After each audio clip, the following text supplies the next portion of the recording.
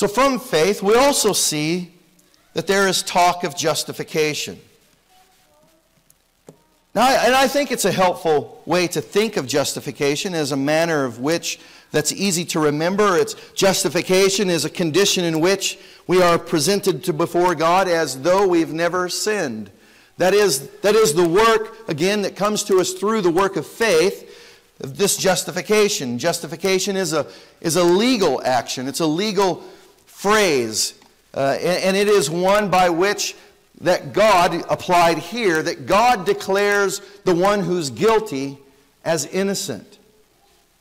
It is as though God puts us in a condition, in a situation before Him, as though we've never sinned before. Now we have sinned. We have the markings of sin all over us.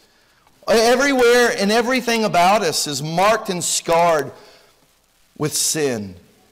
But by the work of Christ, and we'll talk about how Christ does this justifying work in just a moment. But this justification is this legal action by which God declares the believer in faith, who's believed in faith, and He's declared him freed from his guilt of sin. He's declared him innocent.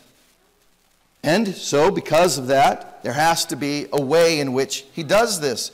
This legal action in a legal court of action, one would be justified so long as, even though he may be guilty of the charges that are before him, there is a work of justification that something has to be done. That sin, that action has to be atoned for.